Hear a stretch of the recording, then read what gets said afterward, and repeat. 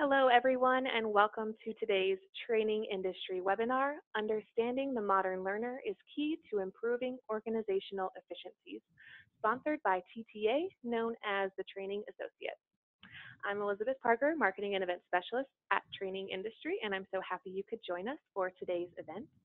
Before we get started, I have just a few housekeeping items to help you interact with our speaker and get the most out of today's program.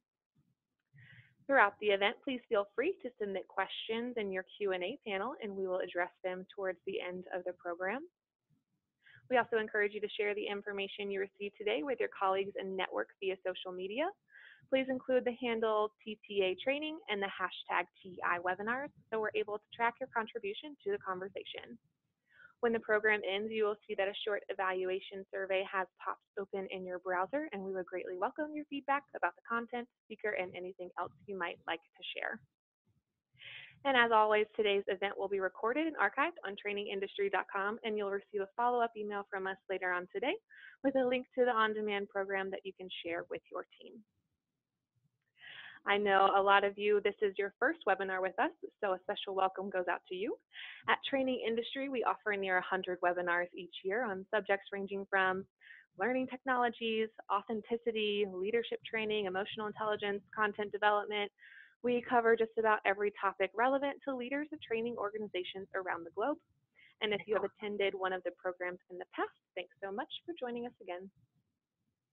Now today it's my pleasure to introduce you to your presenters, Jasmine Marty-Rosin and Amy Duvernay.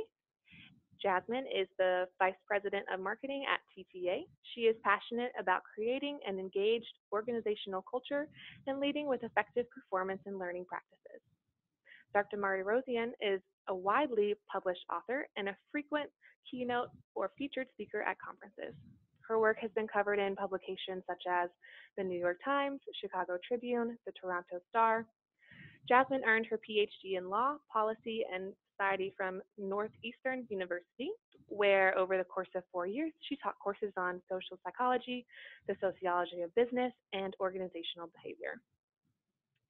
Amy Duvernay is the Director of Training Manager Development at Training Industry, where she oversees all processes related to training manager professional development, including program development and evaluation.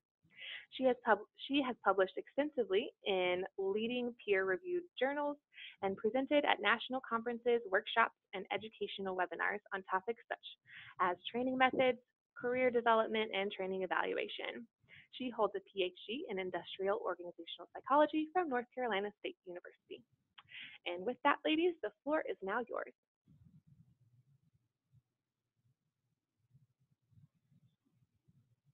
Hello. Hi, everyone. Thank you so much for joining our webinar. We are excited to spend this hour with you today. And I just want to thank everyone in Training Industry for putting this webinar together and for you dedicating this 1 hour on this very exciting subject. And I'm impressed with the audience that's joining us from far and wide, from New York City to Atlanta to San Francisco, Lima, Peru, Sao Paulo, Brazil. It's a really wide audience. The important thing is that the organizational behavior issues, they're not intrinsic to just the US, but they're the same because human beings are fundamentally the same. So whatever we take away from this is relevant to people all over the world. When we talk about this study, first of all, let me share the fundamentals. The study was conducted over 2 years, so it's a longitudinal study. The Training Associate TTA sponsored it, and Training Industry with Amy Duvernay as the lead researcher conducted it. It's a very in-depth study that interviewed over the course of 2 years 1,001 individuals. We had to get that one in for safety to keep the 1,000 number in.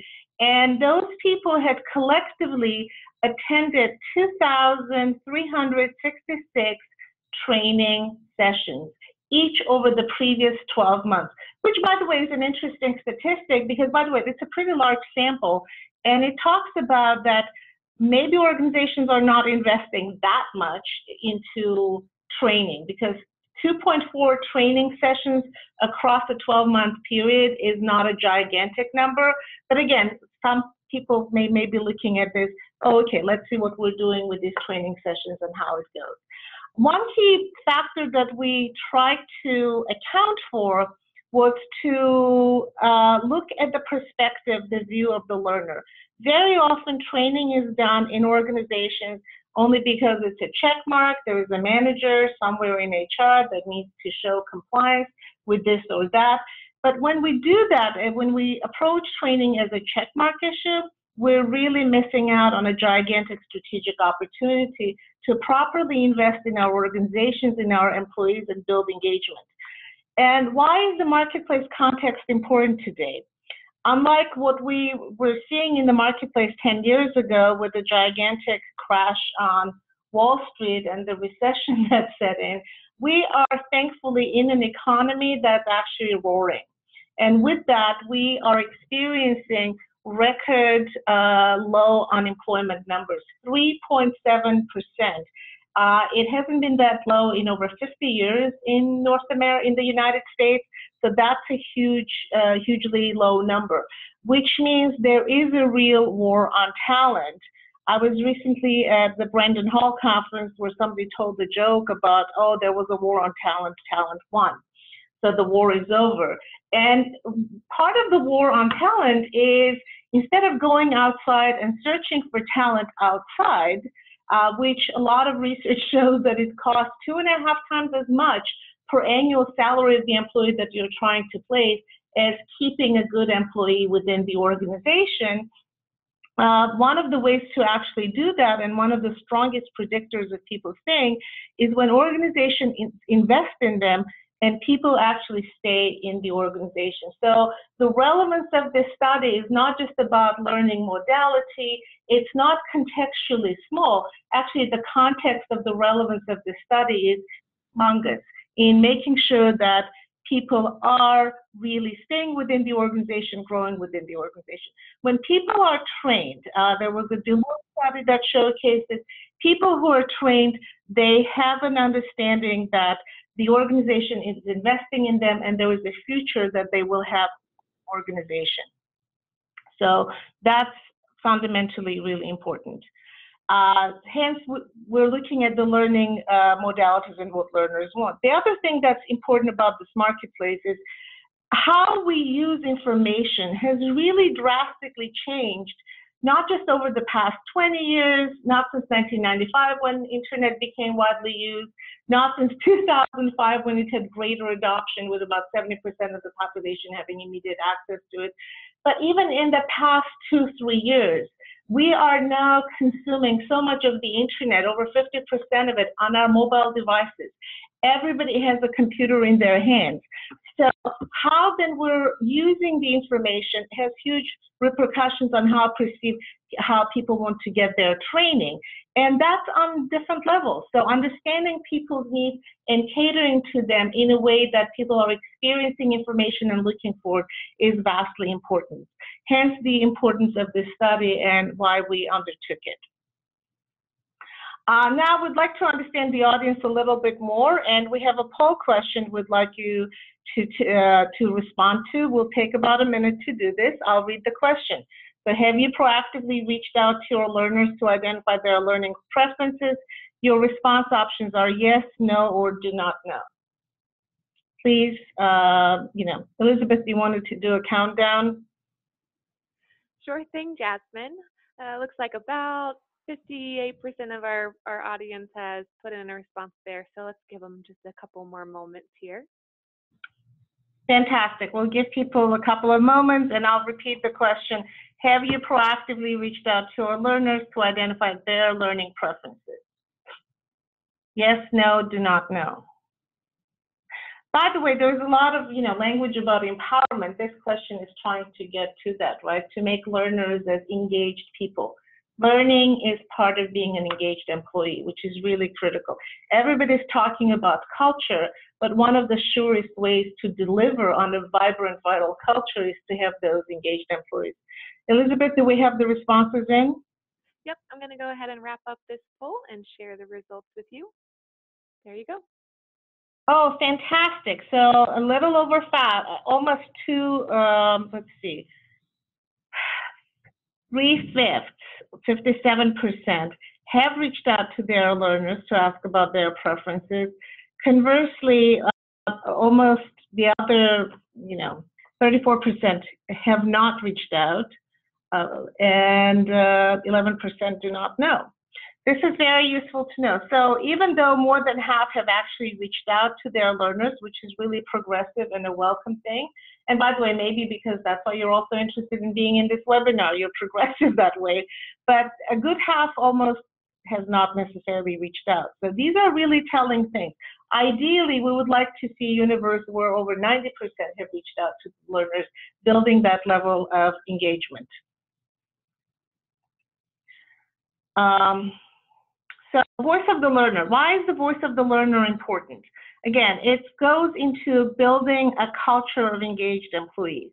Today's employees really expect, again, they have choices, they can vote with their feet, and you want to have the engagement in a way that they feel valued, that they feel that their voice is heard, that you have transparent practices, not just saying so, but you engaging them. And training is not about just again, marking a checkbox or meeting compliance requirements. The number one area that requires training per LinkedIn research is soft skills. So whether you're in the IT industry, actually more so if you're in the IT industry, everybody needs to have cutting edge training to make sure that they bring the best in their own expertise out to the universe.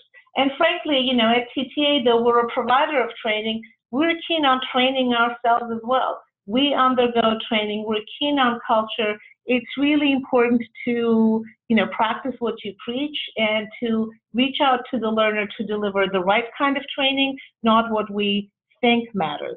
What's interesting, if you look even at disparate areas, say museums, they have become way more interactive, again, because they have delved into market research and they want people to be greater participants in what they're seeing, to appreciate that experience of the treasures that they have that they're sharing with the people. So this involvement is part of the entire life. I mean, nowadays, Netflix is now developing shows that may have different ends depending on how the audience votes. So we have to think in training in the context of the greater social change and technological development. Hence, the voice of the learner is beyond important. So we were hoping that with the impact of this research study, as we spread this information, similar poll results will be more like 90+% have asked to hear the voice of the learner. So a little bit on how the learners prefer, and I'm going to pass here on to Amy as she's the lead researcher on the study. Yes, thanks, Jasmine, and thanks for leading into this. So what is it that the learner wants? What did they voice? Well, it shouldn't probably be surprising to any of you that more than half of learners said that they prefer classroom-based instructor-led training. Again, that is a classic model for learning, so it makes a ton of sense that such a large percentage of learners were kind of drawn to it. We're all really used to this as a paradigm for learning because we've experienced it throughout our formal education and beyond. It's what we kind of tend to think about when we think about education. But with 55% saying they preferred classroom-based training, that leaves another 45% that chose something else, that indicated a preference that was not classroom-based training. So what were they interested in? So 32% said that they preferred on-the-job training, and that makes a ton of sense. This is a delivery method that provides learning in the environment where the learner can practice those skills. So for those of you who say that you like to learn by doing, or who might prefer practice and observation, this is a method that's going to get at that and provide that opportunity. This is one where there's really going to be a learning experience on the job. Moving to the next highest preference was e-learning. And we think that, part of the preference here has a lot to do with the autonomy. So this method allows choice on the part of the learner. The learner has the opportunity to choose the location that he or she is going to access content, and often the time and pace at which he or she completes that program. So with a little under 30% saying that they appreciated that freedom, why might the other 70% not indicate a preference for that method? Well, we think that probably because this is a self-paced method, it can be difficult to find time to complete. So if you have a really high demand job, you may have more pressing work projects or deadlines that come up, and you may find it hard to or save time, cut away some time to complete that e-learning. So these are just the top three. Before I move on, I want to mention that we looked at actually over 20 different methods that you can use to deliver training, and there's a lot more detail in the report about which ones learners preferred. But again, these are the top three. So those were the top three, generally speaking. So across all kinds of topics and content, these are the ones that learners preferred most.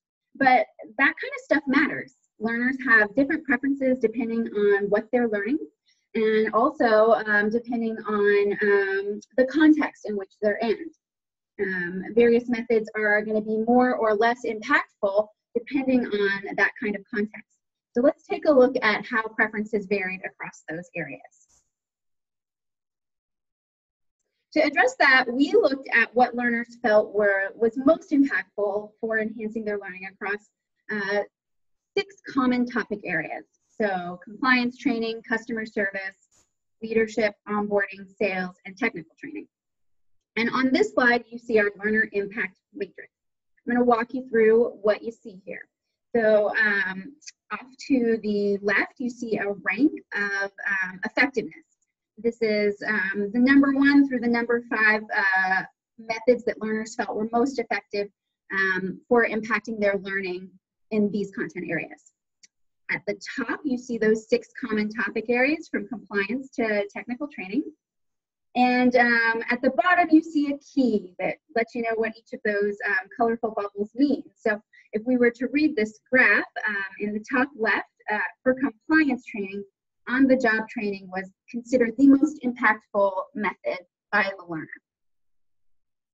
Let's focus on some of the nuances of this chart. And the first thing I want to look at is on-the-job training. So again, on-the-job training was preferred by many learners, and they actually, in terms of rating it effectiveness, rated it even more effective for impacting their learning. And that's probably for many of those reasons that I just went over. It provides on-the-job experience, it allows you the opportunity to practice and observe. So there are a lot of good reasons why on-the-job training might be impactful for learning. It wasn't considered number 1 across all of the different topic areas. So it was number 1 for 4 out of 6, but not for leadership and technical training. So what was? On-the-job coaching.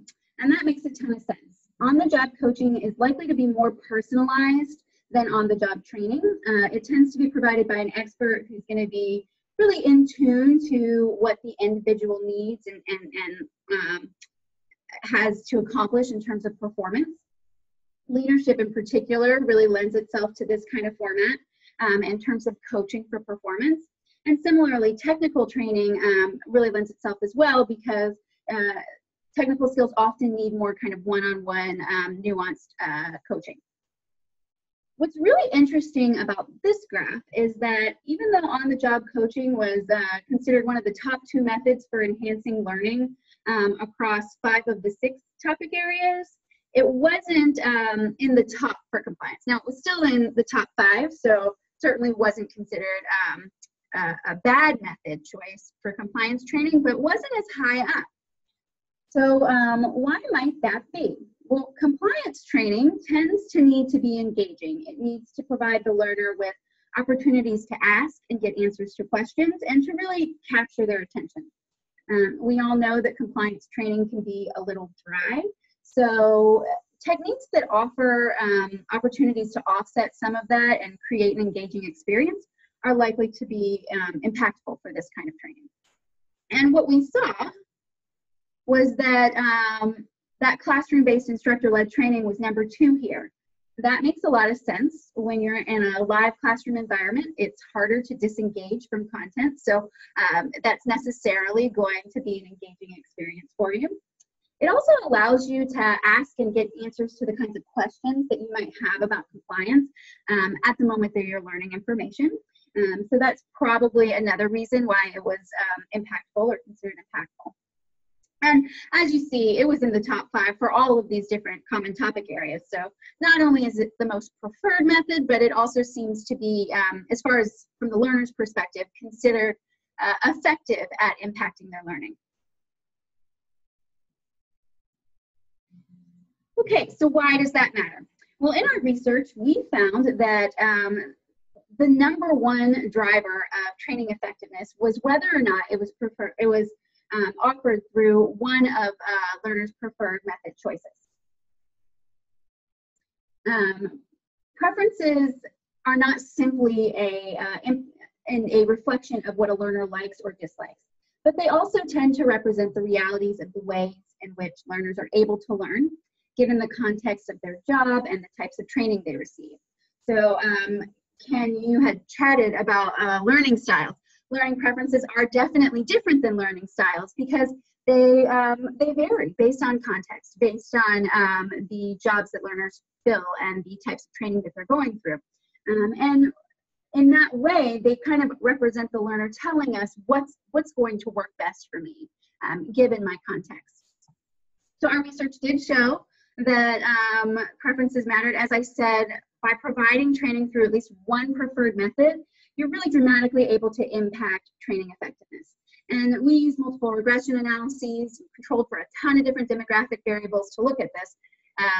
Whether or not training was provided through one preferred method was the number 1 driver of training effectiveness. So clearly some pretty powerful results there.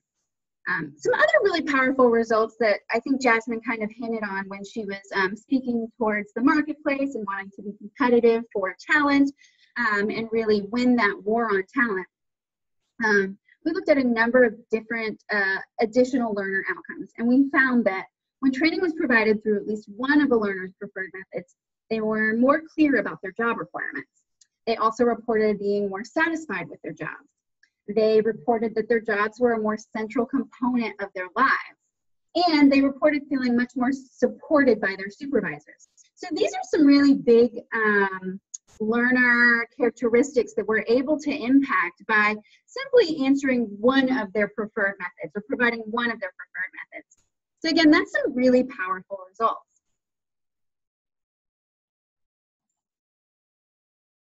And of course, all of this leads into and means that we must have a training strategy when we go into developing and delivering training programs.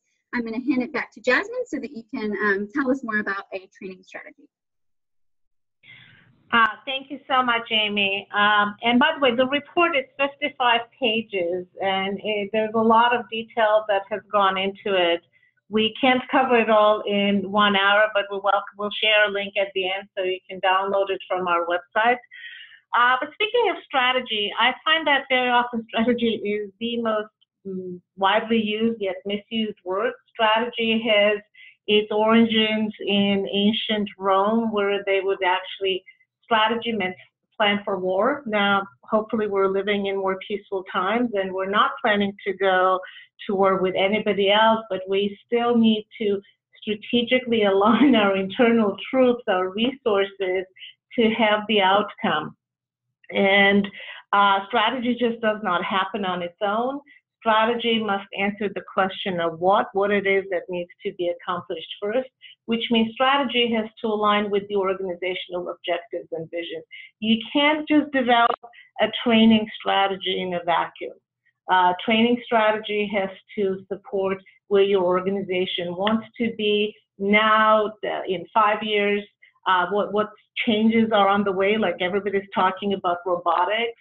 And there will be a war for even greater war for talent, for technology, because that's what every organization is becoming, a technology organization. How many really are lined up to cater to the needs of the future? That's what's going to make and break the difference. If you look at, for instance, IT training nowadays, it's not just providing the technical training, it's providing also the leadership, the soft skills training that IT professionals have to have meaningful conversations within the organization. Are they getting those? How many organizations are really strategically looking at that? And this is just one slice, one sliver of the strategy. You have to have a comprehensive learning strategy. Of course, the best way to have the strategy is to see where you are today, what you have in place, instead of like haphazard, oh, somebody was asking for this training, this regulation came out, we need to put that training in place.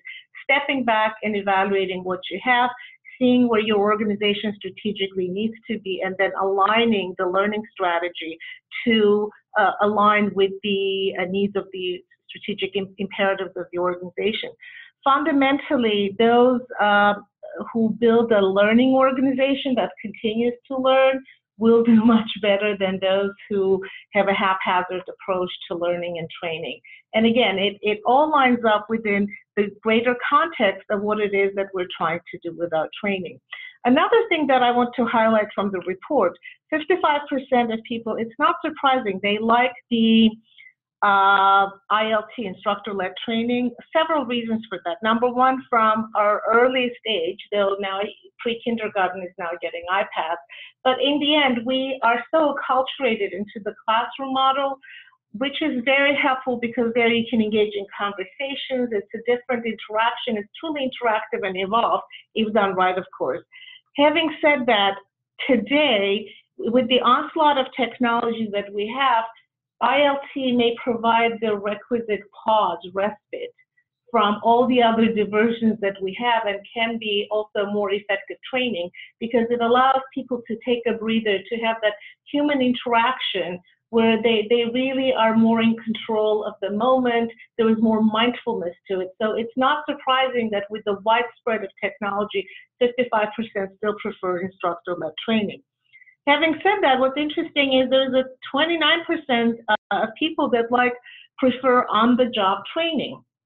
Well, several reasons for that. A, it has to be relevant to their jobs. People want to be empowered, building on what Amy said. When people know what they need to accomplish and being trained to accomplish what they're expected to accomplish, that's, by the way, the number one predictor of happiness on the job, when people know what they need to do to succeed.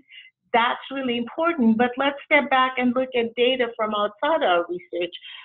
Deloitte did a study where they saw that the average manager does not get management training for over 10 years until they are on the job.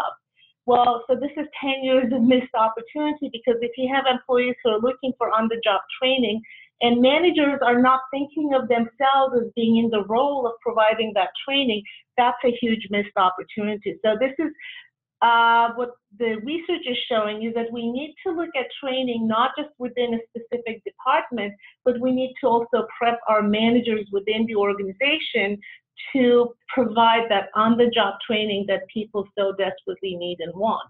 And that's critical to, again, organizational success, employee retention, and engagement. Amy?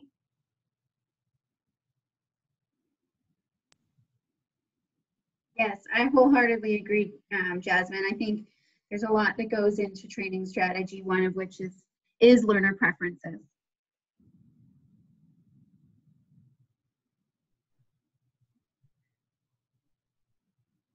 So again, we invite you to download the report for detailed sharing of the data, because we have a lot of detailed slides there with slicing and dicing the data. But we also want to know if you have any questions. All right, Jasmine and Amy, we have quite a few questions already in the queue for you. So everyone, if you have any other questions you'd like to ask our presenters today, go ahead and pop open that Q&A panel and start typing those in. All right, so I want to first, let's go back to that first slide on the research breakdown percentages. We had some questions there. So Liz wanted to know his online virtual instructor-led classroom training, was that included in instructor-led training? Yeah, I'll take that question. Thank you. That's an excellent question. As I mentioned, those were just the top 3 preferred methodologies. So virtual instructor-led training, we actually pulled that out as a separate kind of method for, I'm going to share my video. Hi all, for delivering training. So that was a different method, and it actually did receive quite a few votes in terms of being a preferred method. I think it was in the top 4. Perfect. Thanks, Amy. And then again on that same slide, Rap had a question about how the question that you asked the respondents, how was that question asked? It looks like the numbers didn't quite add up to 100%. Yeah, can you go back to that slide, Elizabeth? Yeah, that'd be helpful. So that is a very there you go. And perceptive question. I appreciate it. So we did ask the question as a checklist, not rather than being forced choice. We didn't ask them to pick their most preferred method. We said, which of these methods do you prefer?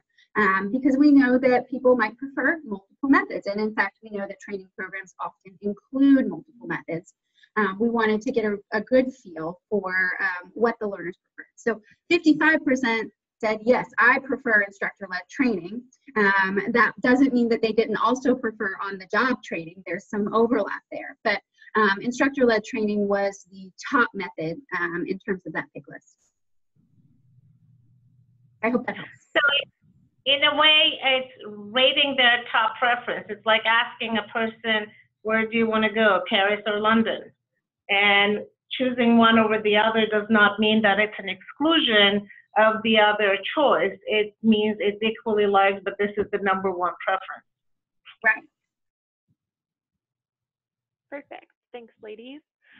Your next question comes from Rachel, and there are actually a couple of people who asked this question about the demographics that were represented in the respondents. Yeah, I saw some of those in the chat. So let me talk a little bit about those. It was, as Jasmine mentioned, over 1,000 learners. They had all completed training within the past 12 months. They came from a pretty wide breadth and variety of industries and departments and organizational levels. So we really tried hard to capture the voice of learners from entry-level positions all the way to the more experienced learners that we also provide training to. Which gets at one of the questions, which was about age. So we had a pretty even breakdown across generational groups. We had our millennials, our boomers, our Gen Xers, and that was one of the things that we looked at, was differences across generational groups.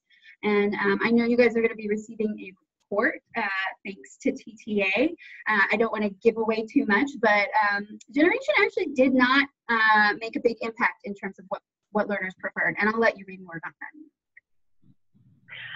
Speaking of generations, the entire closing session at the DevLearn conference that just closed in Las Vegas was dedicated to generations and how, for the sake of sensationalism, there is sometimes so much emphasis put on generations, but fundamentally we're humans, so there isn't that much difference in how we process the reality. I mean, people may be listening to different bands, but that does not necessarily make a difference in how they learn.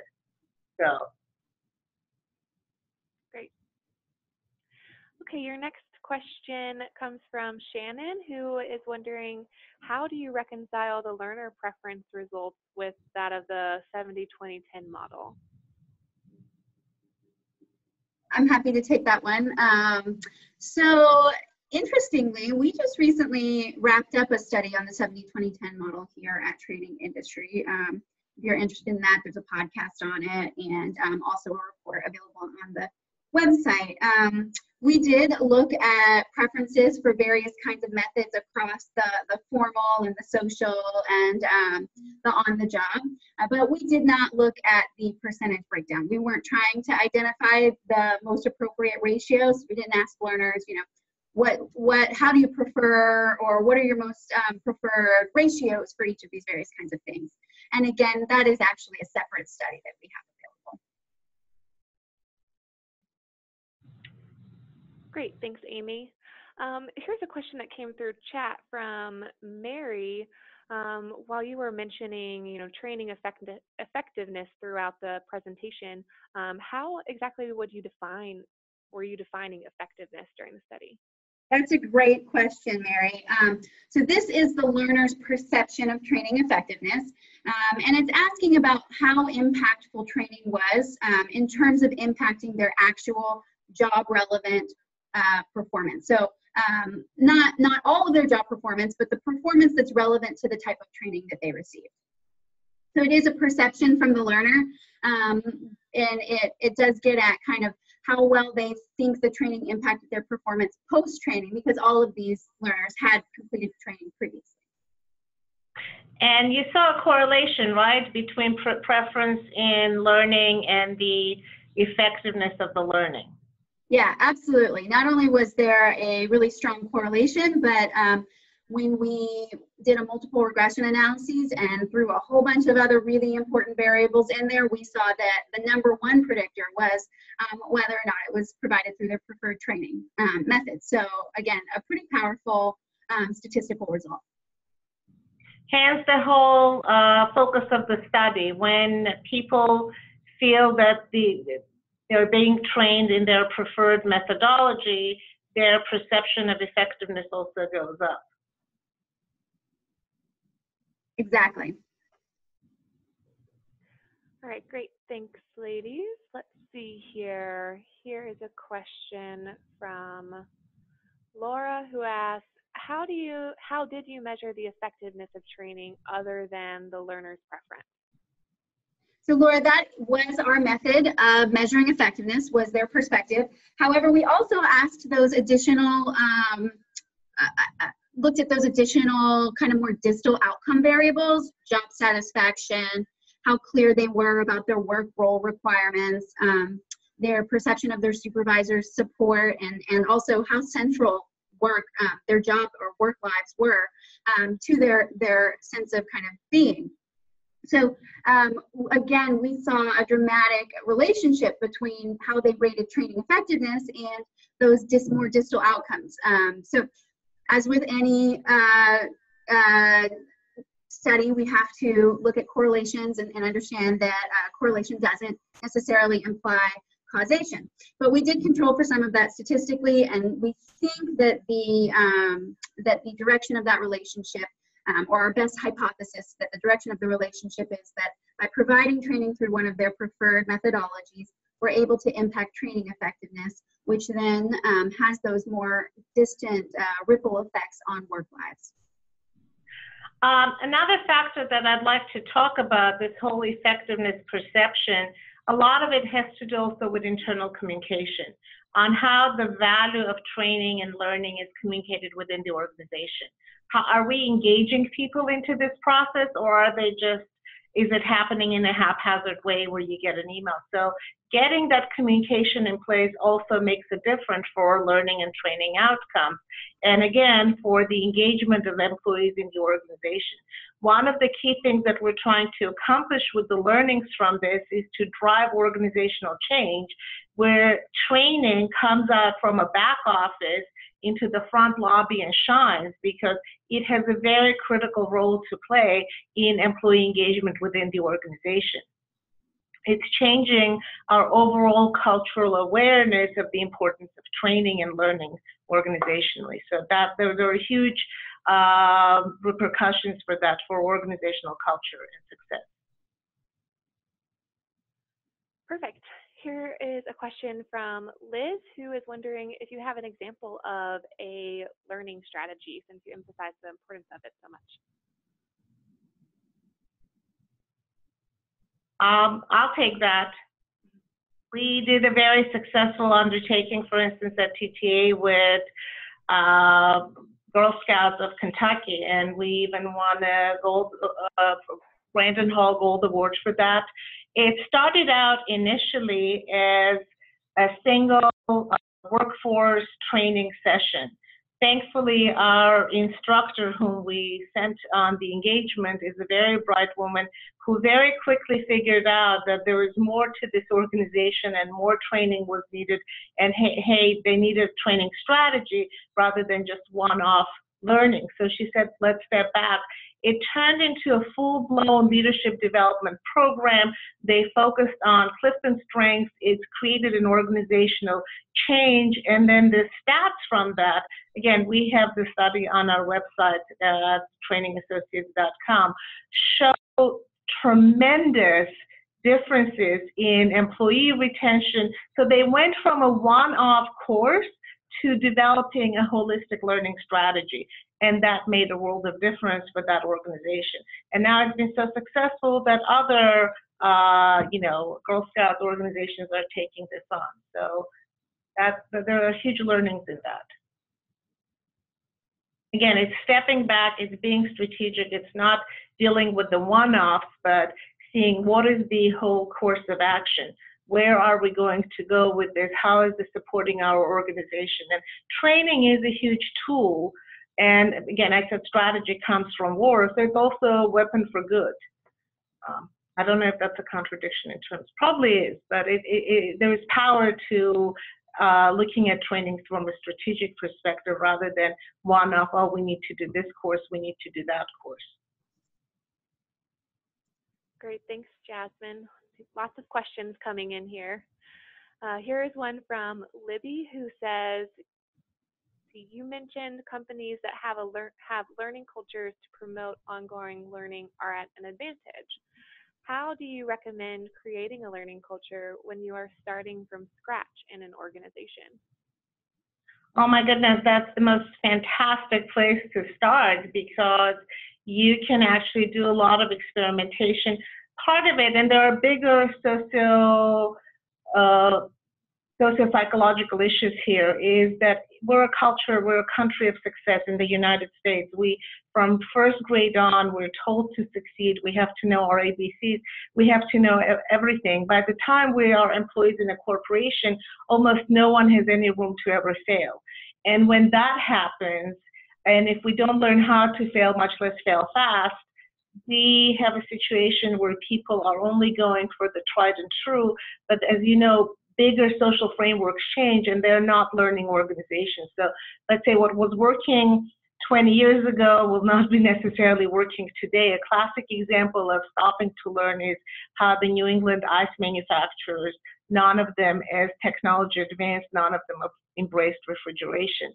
So this is a big issue. So organizations, when you're starting from scratch, creating a sandbox where you can be doing pilots, learning to fail, that's huge. In the US, probably the most failing-prone culture is out in Silicon Valley, which has brought out so much innovation that we're literally using every single day, from the iPhone to PayPal. Having said that, now there are research reports that even that's not progressing fast, and those centers of innovation are now moving to India and China. So having tolerance to be a learning organization, you have to be absolutely willing to learn, and sometimes when you're learning, you don't do everything absolutely right. Johnson & Johnson is a good example. Their R&D department every year launches 180 new products, yet they know for sure that only 5 of those 180 products will succeed. That's a very small margin, except they do not know which 5%, which 5, not 5%, will succeed. The 5 that do succeed take big to the market. So again, but they have this built-in expectation. So you cannot be learning if you're constantly gunning for absolute certainty. So it's being able to deal with uncertainty, living in the age of unreason and uncertainty, being agile, and being able to deal with ambivalent situations. Pretty much everything is ambivalent in many ways. So building that culture will allow organizations to succeed. And even in training, you have to constantly experiment. It's not a one-size-fits-all. One of the things that we thrive on at TTA, we take a very customized approach. We're sometimes technology agnostic, we're methodology agnostic, as long as it contextually works for each organization, because whatever you do has to contextually work for that organization specifically, for that point in time. That's why we're so huge on talking about context.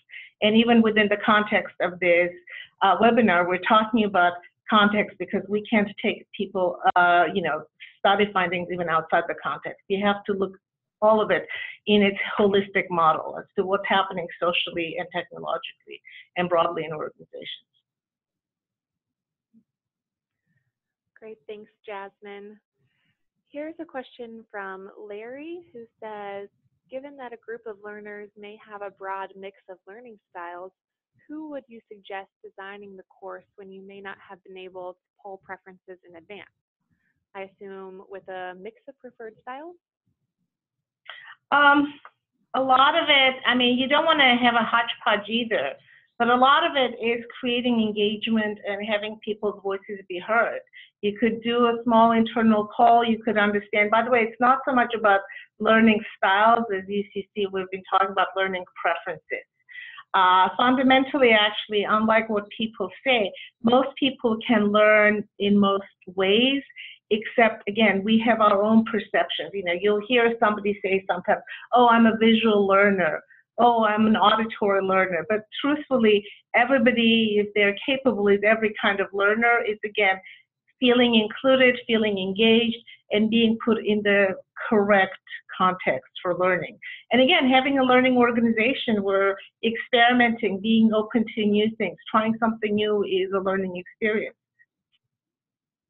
Yeah, and if I could add or piggyback on what you said, Jasmine, I think if you don't have the opportunity to poll the learner, there are a couple of options. So first, that slide where we saw the top 3, instructor-led, e-learning, and on-the-job, those are the best bets in terms of what learners most prefer.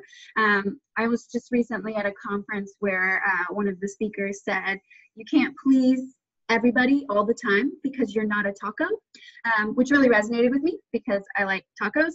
But my thought here is that if you do provide those, you're more likely to hit on what a majority of learners want. The other point that I would make is that learners really, their preferences really did reflect the realities of their jobs. So if they had highly demanding jobs, or the learners who said that they had a lot of direct reports, they tended to prefer more virtual kind of self-paced training methods, probably because they were trying to fit them into their day. So here I would say try to get into the mindset of the learner. Even if you don't have time to go ask each individual learner what they want, try to get a feel for what they're faced with in their job, and think through kind of, if you were in that position, what might you want, to get at what's going to be their best access point for content given what they're faced with. And to piggyback on what Amy just said, another big thing that's missing in both the learning strategy and how learning is done is the why behind it. As human beings, we like to know why we're being asked to do something, and whereas it's probably one of the most underused words in the English language, or the psychology behind the why. There are amazing sociopsychological experiments where you tell people without even explaining the whole thing, just use the word because, the buy-in increases.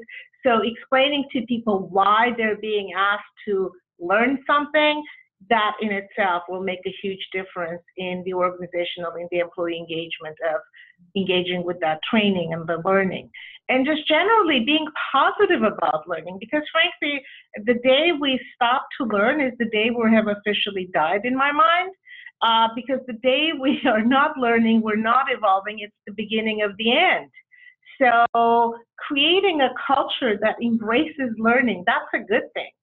Like, there's nothing negative to it. It's just, the learning professional should not come at it from a place of fear, but rather from a place of pride and embracing it and championing it throughout the organization. It's only a good thing. Great, thanks, ladies. Now, on the flip side of that question from Larry, if you have been able to, or you are able to poll preferences in advance, what would you recommend are some good assessment or survey methods, and what mediums give you the best analytic reporting outcomes? Amy, you go first and then I'll take it.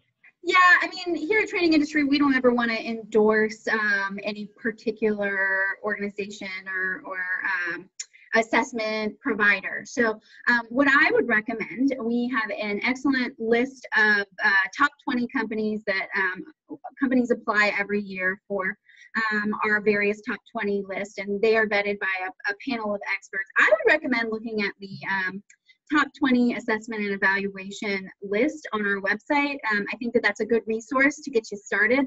I also recommend polling your peers, finding out what they're using and what's working for them. And with that, I will turn it to you, Jasmine, to hear what you might have to say. Kind of building on what Amy is saying, what the study shows is people are really hungry for that human engagement. With both the preference for ILT and OJT on the job training, people are looking to have that conversation, that engagement. And it's easy to point a finger and say, oh, managers are not engaged enough.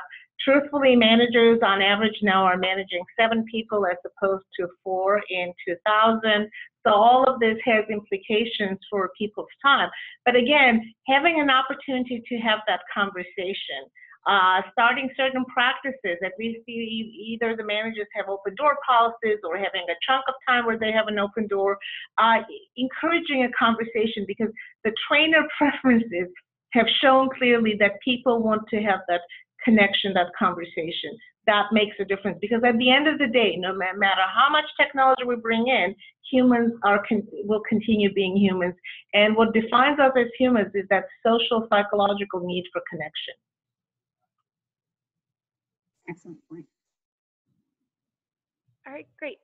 Let's see, here is a question from Brian, who says, the preference slide on the presentation appears to suggest a preference for blended learning over all other individual standalone methodologies. Is this your assumption as well? So I'll speak to the research, and then Jasmine, I'm sure you have something to add about the benefit of blended learning. We actually asked in particular about the number of methods that learners were receiving training through. We found pretty consistently across numerous research studies here at Training Industry that training programs tend to include more than one method or modality. So I know some of you asked about instructor-led training that might include some kind of a simulation or role play or videos, and that is absolutely the case, and we consider that multimodal training. It means that they're getting content through various kinds of methods, lecture, plus some other additional add-ons. What we found is that when training is provided through multiple methods, shocker, you're more likely to hit learners' preferences, or you're more likely to provide one of the methods that learners prefer. So not only are we providing training through multiple methods, but that's actually a really good thing, because it's more likely to hit on learners' preferences, which I think kind of gets at that need to blend different kinds of experiences. So absolutely correct, Amy. And in today's environment where everybody has all these gadgets at their fingertips, blended learning is the de facto kind of standard in a way, even with ILT. When you're directing them to some kind of an online module, when you're doing certain gamification related exercises, it becomes blended learning. So, but the importance is that human connection that brings all of that together. But it's really hard to get away from blended learning today, again, because we're so tied into technology as being a normal. Great. Okay, it looks like we have time for maybe 2 more questions here. Let's see. This one is from Lauren. She asked, what suggestions do you have in maximizing effectiveness for companies that have to rely on virtual ILT due to participant size?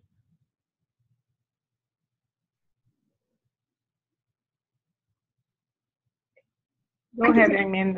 Yeah, I'll go first. I think that virtual instructor-led training is an excellent way to deliver content. One suggestion would be to incorporate that multiple modality where possible. So if we're in this kind of virtual setting, and in particular if it's lengthy, so let's say it's a 4-hour session, provide a ton of breaks, provide some ways to break things up. So videos can be a really great way to break up the lecture, also group discussions. breakout sessions that help to simulate what it's like to be in a real classroom environment.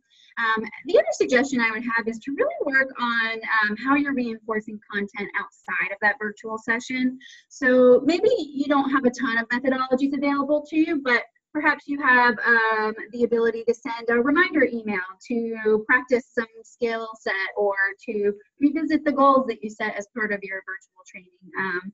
And those kinds of reinforcement tactics are going to also help the learner to continue that learning experience outside of the session. Absolutely, and building on what Amy said, it's about building engagement in a way, jazz people up so they're excited about that training. I mean, people, it's a global, universe. A lot of people are all over the different countries. So maybe have people get together, I don't know, 10 of them, 20 of them in one room, serve popcorn or whatever local snack you want, create some kind of engagement and excitement about the training. So people are looking forward to it rather than like, oh my God, same old, same old. Again, it's the kind of excitement that we can create about learning because we know that's the recipe that will help your organization succeed into the future. If you have a learning organization, you will succeed. If you don't have a learning organization, you might as well, find your own plot somewhere in the corporate cemetery, because excitement about training, organizations that integrate training into their evolution path are going to be way more successful than those who do not. And that's the number one predictor of overall organizational success. The training cannot be in the back room. It has to be out in the front. Think of it as a float, on Thanksgiving Day parade, which is coming up. All right, great. Let's try to take one more question here.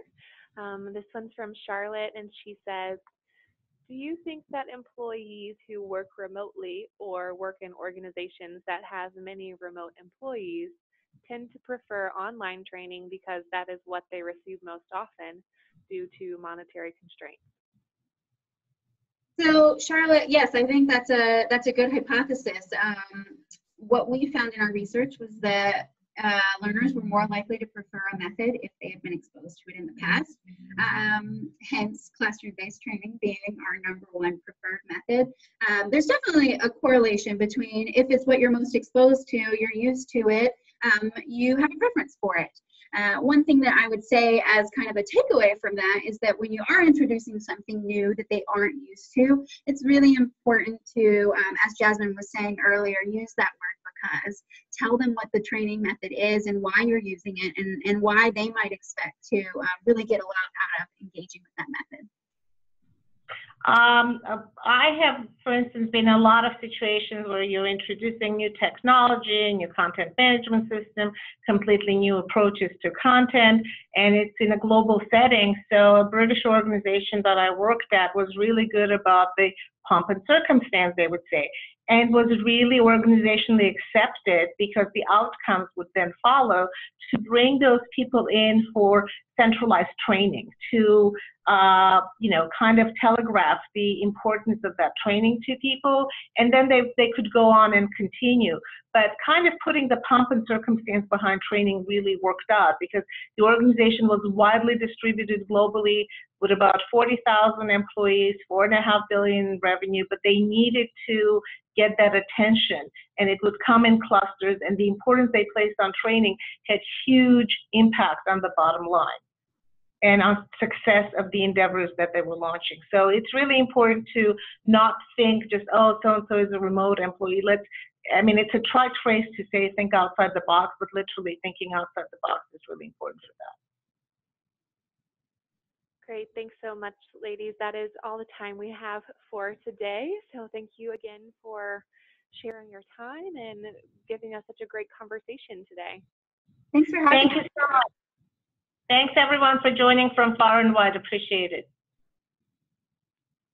All right, great, everyone. Just a few closing remarks from me. I would like to invite you all to join us for some upcoming training industry webinars. You can find out what's next, register for an event, or watch past webinars now at trainingindustry.com. And as a reminder, all of our webinars are pre-qualified for credit hour by ISPI, SHRM, and CPTM. What is CPTM? It is the Certified Professional and Training Management Program that assists you in developing core competencies that will empower you to manage the future training needs of your organization. You can participate in a number of practicums held within the U.S. or join a virtual practicum from anywhere in the world. Find out more information at trainingindustry.com/CPTM. And I would love to meet you all in person next June here in Raleigh, North Carolina for the 2019 Training Industry Conference and Expo. You'll learn from and network with your peers over 3 packed days of learning at TICE, where we create a conference that is the right size and focus for learning leaders. Register now to take advantage of our super early bird rates and learn more at TICE2019.com. And just one quick reminder that a survey should have popped open in another tab in your browser. We would greatly welcome your feedback. Once again, thanks to our presenters, Jasmine and Amy, and of course our sponsor TTA, known as the Training Associates. Thanks to all of you for attending today. For Training Industry, I'm Elizabeth Parker, and I hope you all have a wonderful day.